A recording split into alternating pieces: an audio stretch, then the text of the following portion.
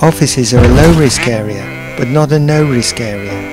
Many safety risks are similar to ones for more manual work, but can be harder to recognise. If a workstation is not ergonomic, it is possible to get strain injuries. Ideally, objects used the most should be within easy reach. A way to prevent back strain is to have a stretching routine of some kind. It is a good idea to focus on a distant object occasionally when using computer monitors. Close cupboards and drawers when away to prevent trip hazards. This also means avoiding cables and items on the floor as much as possible. Keep surfaces clear, which makes it easier to see sharp objects that may be on them. Clean up spilt liquids, which can be a slip hazard. Take care when filling and moving boxes. Place a warning label on heavy boxes.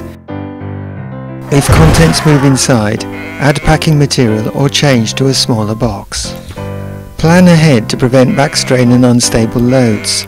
Use a step stool or ladder, not a chair, for reaching overhead storage. Know how much each item weighs and plan where you will place it. If item is too heavy to lift, get help or proper equipment.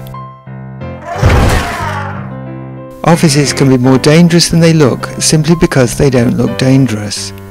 Know what to look for, and then you will avoid accidents yourself and not cause them for others.